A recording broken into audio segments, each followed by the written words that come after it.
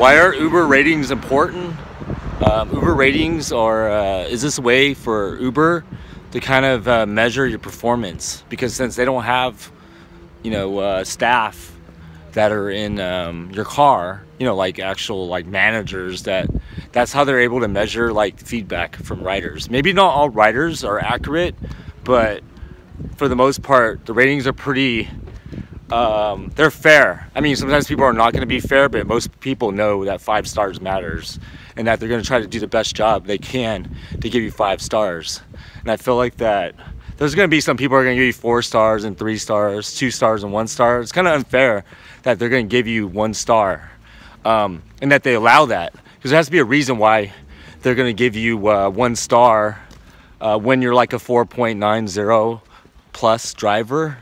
But sometimes Uber needs to work on that, because they allow certain riders to do that. And I feel that it could be a flawed system, but I think that there's a better way to do it, because sometimes like when I was trying to rate another client a certain score, then they wouldn't let me. They were trying to tell me that I had to give a reason why, and that they were going to notify the client of why I was going to give them a certain score if I wanted to give them a 4 star.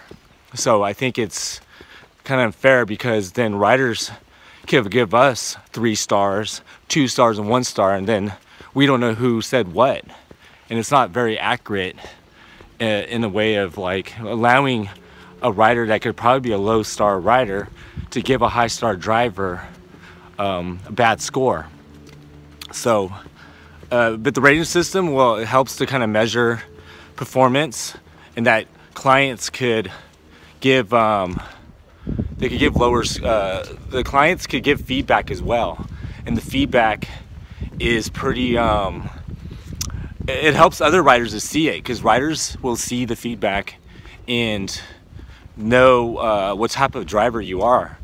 Because like last time I was driving, one rider was like, I need to meet this guy, because is this guy for real? Because all the good feedback that I got, he was reading it and he said he never reads it, and he was like impressed with all the stuff that he saw that people were writing about me.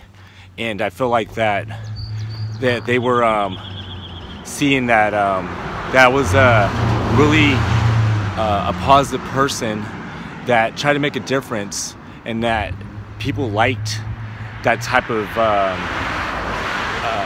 driver that was really personable. And it doesn't always work that way, because a lot of the riders don't want you to always talk to them, but you have to know how to know when to talk and when not to. It's not really easy to know this, but it's just that when you drive a lot of people, you'll figure it out, that the ones that you should talk to and not talk to. I mean, you're going to get your like 4 stars and your different scores. Is this that consistently it's going to be like 4 and 5 stars for the most part, because but you're going to get more 5 stars, because a lot of clients know that 5 stars is important to you. I have a 4.91, but the highest I ever have is 4.96, but that's hard to maintain, because if somebody gives you a 4 star, it's going to drop your score. If you get a bunch of 4 stars, if you have some bad weeks where you're getting if somebody gives you a 3 or a bunch of 4s, and you have like a 4.50 week or 4.70, then yeah, your score is going to drop, and you're going to know when your score drops, because you can monitor your score, but you can't do it in real time. Like Uber used to allow you to do it in real time, where you could check there's different scores like in each moment. You could like end a ride and then see what you got like on the last ride, and if they gave you something bad, then you know that it was the rider that gave it to you. But the thing is that you can't submit scores, so you have to be sure when you submit something to a rider that you want to give them the score that they deserve, Because if you submit something like give them a 5-star and you really wanted to give them like a 2-star or 3-star or even less, then you should be sure to do that, because Uber now doesn't allow you to change the rating anymore. They said once you submit it, then that's pretty much it's accurate, like where it's already set in the system and they will not allow you to change it. So you want to be sure that you want to give that rider. It's important because it helps other drivers to know what type of rider they're getting. And if you give them a 5-star and they're like a 1-star because they like vomited in their car, or they were just really rude, or they just did so many things that were wrong, then it's important to be accurate with that score. And I think it's nice for drivers to take the time for the moment, even though if they're rushing and they get another ride on the back end and they're trying to end that ride. It's always good for them to take the moment, like a few seconds, to really to give a accurate feedback, because the feedback is important for drivers to know if this client is good or bad, or like, because if you get a client that's 4.5, 4.3, 4, then you're gonna know that they've done some things that were not so good, and the drivers reflected on that type of experience. Sometimes things happen, you know, people get sick, and if you automatically get sick, drivers gonna get mad because they're gonna lose money, and they're gonna give a 1-star, and it could be like a really good client, but they just have one bad mistake, and then when they make one bad mistake, they get a bad score, and then they're not gonna be like a 4.90 client anymore. But I think that it's important that that drivers do take the time. I mean, they only have a few minutes to rate, but if you think that you had a client that was not so good, and maybe they were yelling at you, they were like backseat driving and really being rude, telling you to speed, and there's all the things that they do, then make sure that you give them a very accurate rating. And if they're great, then, I mean, we can't get feedback anymore. Like, I remember when Lyft would allow you to give feedback. We can't do that anymore. So I feel like that is, the feedback is important, that will help other drivers to know what the client did to give a certain score. Like, why do they deserve this score? Because they made a mess. But then Uber doesn't allow us to leave comments, so then other drivers can't see that feedback. But the client has more power to leave comments, and other clients could see what other clients gave, what type of feedback they gave. So it's a good way to really see what type of client that you're getting. Just like last night when I was driving the guy, he saw that, he's like, he was just really shocked to see that there's actually a driver on Uber that does all this stuff, and it was actually real, because he talked to me and then he saw that I was this person that actually did all this stuff and took the time to really make a difference for my clients, because it's important that you do, because you're just not just a driver, you have way more value as a driver, and people will notice that. So when you do a good job, people will notice that you're a good driver.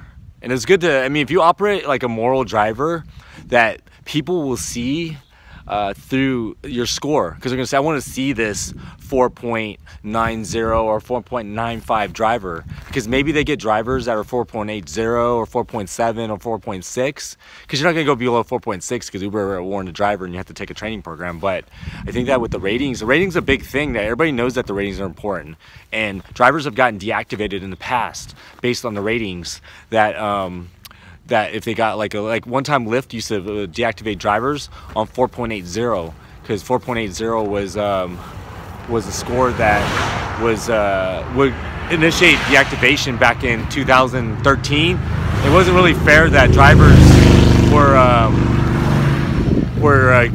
deactivated for that, and Lyft had a flawed system, and it was like more of it was unfair, and they would do it around the holidays, and they would just deactivate drivers. 4.80, boom, you're gone. They didn't care if it was like your birthday or Christmas. They would just get rid of you, and I think it was totally unfair. And a lot of drivers had to really had bad experiences with. A lot of drivers had bad experiences with getting the 4.80 because they're driving a bunch of drunk people, and it was unfair that Lyft would I think put so much emphasis on the score of 4.80 being like a low score when the score of 4.90 is hard to get, because a lot of people would come out of the bars and they just wouldn't be fair. And if they accidentally hit like a 1 on accident, that the client that was drunk is not going to go and change the score and say, well, I need to go fix the score because I made a mistake and gave it 1. They're not going to care like we do as drivers, that we're going to, if I made a mistake and accidentally hit a 3 or 2, then I'm going to go back and tell Uber, hey, I made a mistake and I need to change the score. Because you can do that. You could go back into the ride and go back to that client and say, you made a mistake and you meant to give them this score. Because you want to be fair. Because you don't want to be a reason why that client gets a lower score, or maybe something happens to their account. You just don't want to like do things that are going to hurt somebody, because you know that they need the ride, and you know they need to use Uber to get to work and to do things that to go out and stuff, and you just don't want to like give them bad scores just for no reason because you're having a bad day. So you want to be fair to the client, because they rely on their account the way that drivers rely on their account to drive and make money. That the client needs to take Uber to go to work and to do things like to go and go to the football games or basketball games or baseball, and just personal things like, so business and pleasure, and it's just that drivers have to be fair with the scores. They can't, they have to separate their biased opinions on things. And maybe sometimes things happen with some riders and they have a bad day and they're not really feeling, like they're usually like a good rider, but one day they're just having a lot of things go on. So we have to understand that things do happen and that it depends on the situation when you're doing the ratings. So the ratings are important on both sides, but they're extra important for the driver, because the driver can get deactivated. They could go into a training program and their account could get monitored. So it's important. It's highly important. I know I used important a few times, but so I stress that you have to be fair when you're giving clients scores, but then also the clients should be fair as well. So that's like a different topic, that how rider behavior on how they rate their drivers. But the ratings are very important. Sometimes the ratings can make us, it could drag us down, like drag our moods down, because we got a score that we didn't like, and now we're like not empowered to drive that day. We might stop driving because we got a 4-star or 3-star, and we might just go crazy over it. But the thing is that you can't take it personal that somebody gave you a certain score, because they're, like, even if you're a great driver and things happen, you just can't really worry about getting a certain score, because it's, just keep doing a good job and just don't really work, focus on the scores that other people give you, because otherwise you're not going to get out there and drive. You just have to get out there and drive and just be consistent with what you do and the way you treat people, and then the rider will give you consistent scores.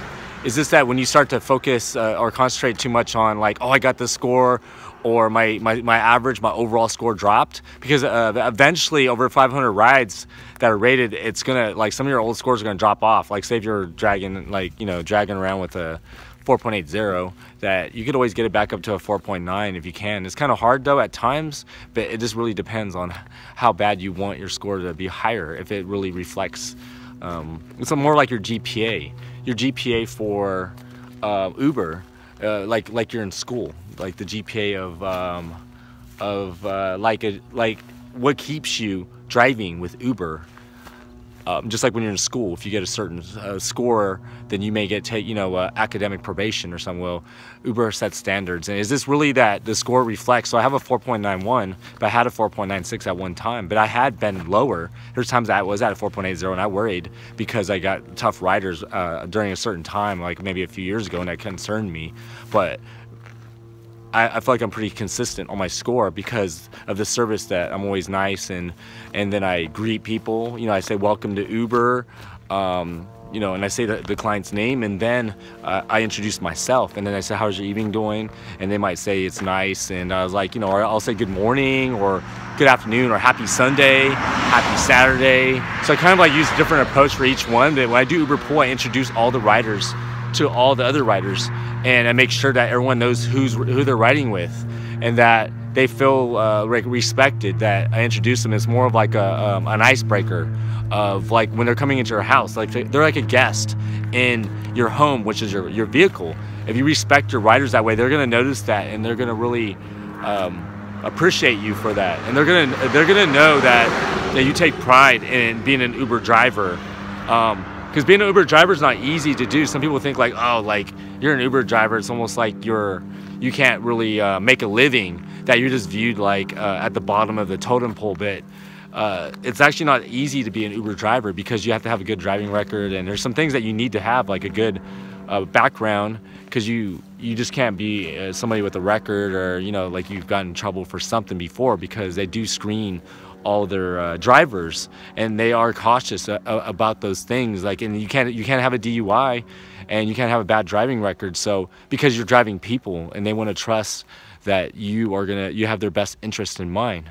So it's just with the rating system, it's pretty accurate. But sometimes some drivers, I feel, that do get a 4.90 are not 4.90 drivers. They just seem to get lucky, and people just give 5s. But if you really have like a 4.91, 4.92, 4.93, then I think that you did a pretty good job, because some people may have not thought you were the best, but you did your best. You did your best, and that's what's important. So don't really focus on the scores too much, but do a good job when you're driving, but don't really allow it to affect the way you drive and your mood, or treating clients less because they're not giving you certain scores, and that you are worried about.